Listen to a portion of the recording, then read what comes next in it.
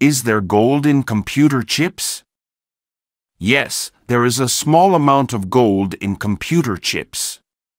Gold is a highly conductive and corrosion-resistant metal, which makes it an ideal material for use in electronic components such as computer chips.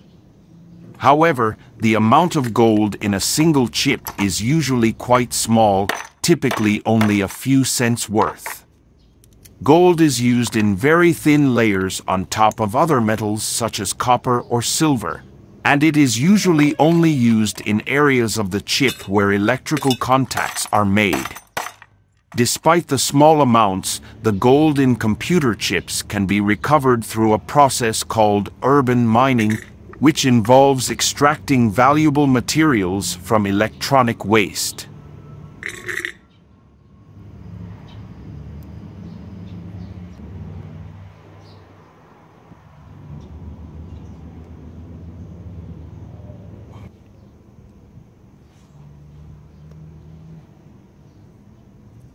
Thank you for watching the video. Hope it's useful for everyone. Don't forget to share video and subscribe in order not to miss any good news from our channel.